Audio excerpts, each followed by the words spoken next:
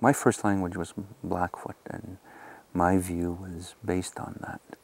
And I suppose there would have been no other perspective if it wasn't for me going to school. Then all of a sudden I started realizing that yeah, there's two worldviews, and the one that I'm most familiar with and comfortable with, the one that I was brought up with.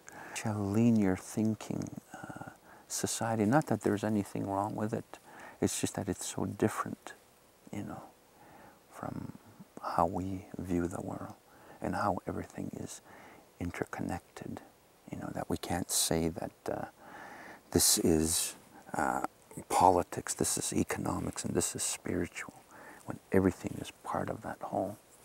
And maybe someday those social scientists will come to realize that that's the way the world works.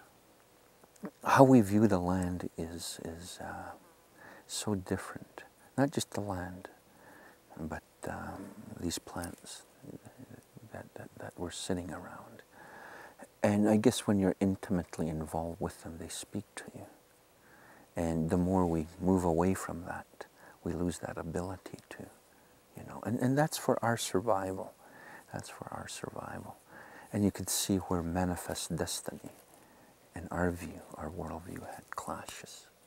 You know, I guess for those of us in my age group, there's a number of us whose first language was Blackfoot and now speak English.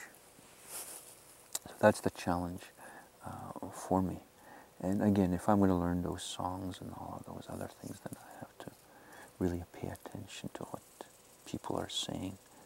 But that's also true in any situation, it's not just traditionally.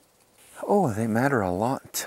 In our beliefs, our ancestors are part of the earth. We call upon them. I am of the belief that they need to hear those songs. They need to hear the language.